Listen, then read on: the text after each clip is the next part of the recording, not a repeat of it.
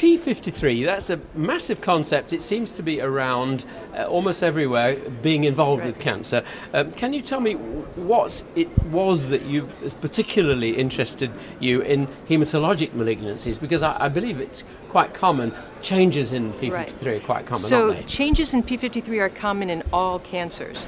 And it's these mutations or other mechanisms that cause an activation of the P53 pathway that lead to hematologic malignancies and other cancers. And so we're just intrigued at trying to understand how these mutations contribute to tumors. Now, P53 is a tumour suppressor gene. Correct. Now, it can get deleted or it can get mutated. What's the difference and what does it matter? So P53 is a potent tumour suppressor, and many tumors delete the P53, which just takes P53 out of the picture, and those tumors evolve a certain profile. But P53 missense mutations are much more common than deletion of P53. And these are missense mutations that cripple P53, but they also give P53 additional activities. And those lead to tumors that are much more aggressive. So missense means they still have function, and it might be a function you don't want. No, yeah, exactly. They don't have the tumor suppressor function, but they have function that is worse for the tumor.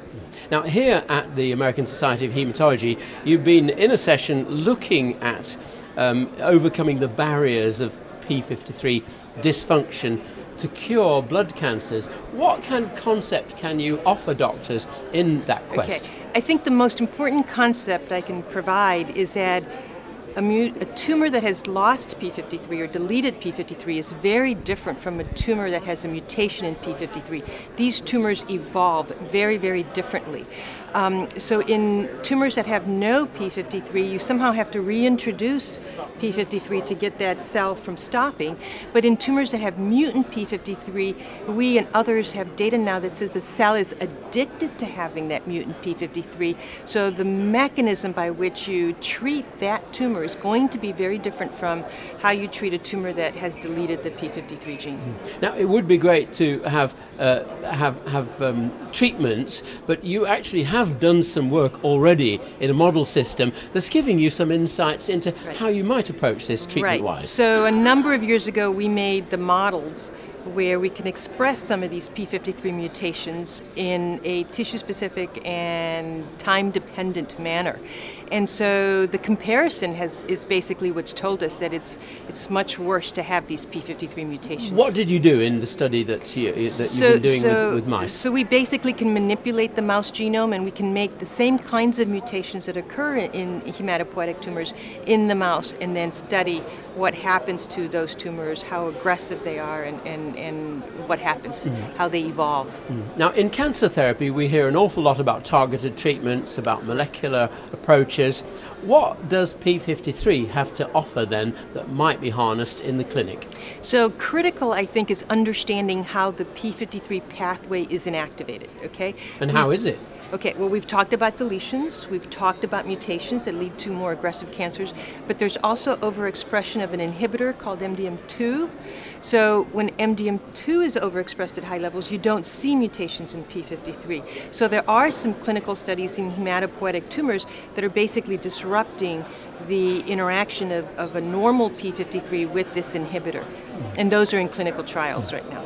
What sorts of leads are there then for identifying druggable targets, for example? So we know a lot of the components of the P53 pathway in general. I think where the field has to go now is understanding in hematopoietic cancers which of those components are involved, because there's tissue-specific differences. The way a hematopoietic tumor evolves is very different from the way a breast tumor evolves.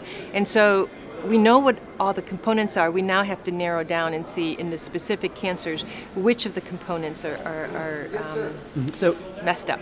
What should doctors then be making of all of this emerging knowledge of P53 and its mechanisms? So I think the first and most important thing that cancer doctors have to do is to understand how the pathway is inactivated in the tumor that they're studying, because how it's inactivated is going to determine what treatment options the patient has. And then what kind of hopes might they have for harnessing P53 to cure patients in the future, do you think? So one idea is to take that mutation in P53 out of the picture so that the tumor implodes. Another scenario is to reactivate that P53 somehow, and there are some drugs now that people are working on that will take a mutant P53 and make it normal.